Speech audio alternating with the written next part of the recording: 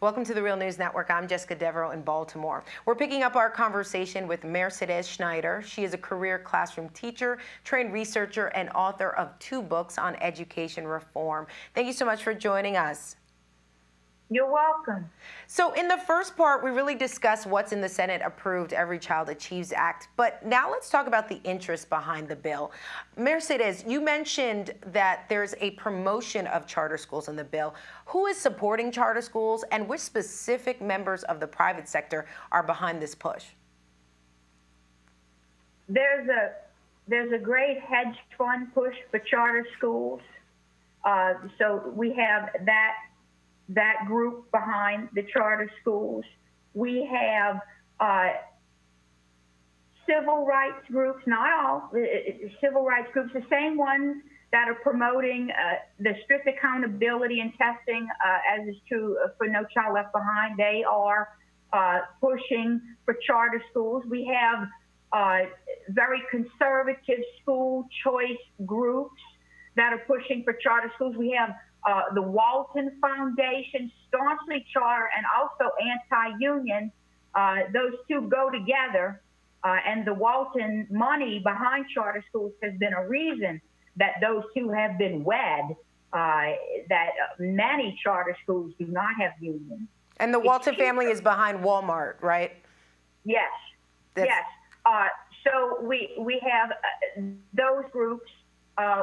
There are other groups, just Republicans in general. Now, I say in general, but Republicans in general, more conservative, like public school monopoly. But it's not just them. We have Democrats like Andrew Cuomo in New York, who has called the public schools the monopoly, and he wants to break the monopoly and bring in charter schools. But again, who backs Andrew Cuomo? Hedge funds.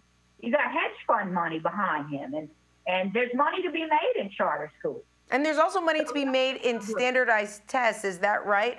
Who has to gain from keeping this system of continuously testing our children? Well, the testing companies have major lobbying interests. Valerie Strauss, I believe it was, did a piece recently in April in the Washington Post where she cited the Center for Media and Democracy. I believe that was the group, a study that they did on the testing companies, the big 4 testing companies like Pearson, Educational Testing Service, McGraw-Hill. There was another one in there as well, spending $20 million on lobbying for testing in the states and on Capitol Hill between 2009 and 2014. These testing companies will lose out. A lot of money will lose out if the Every Child Achieves Act, if the reauthorization of ESEA was to relax standardized testing.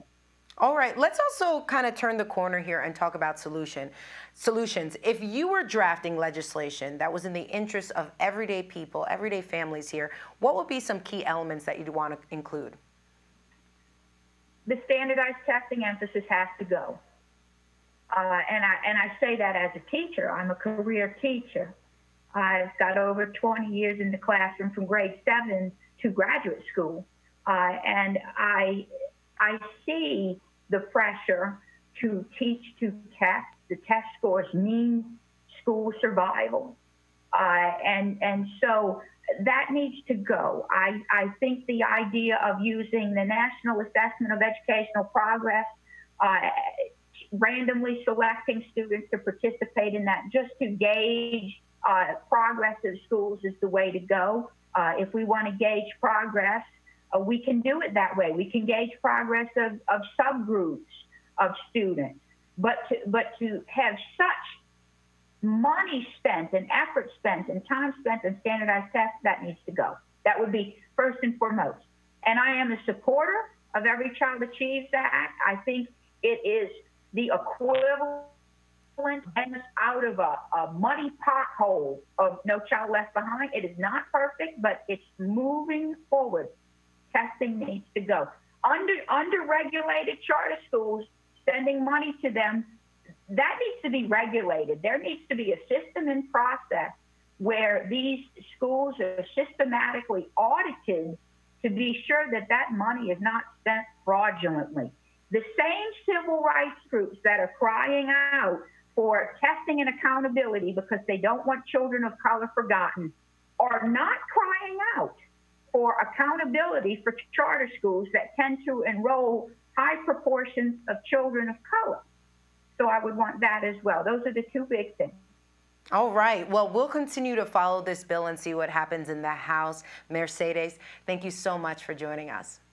My pleasure. And thank you for joining us on the Real News Network.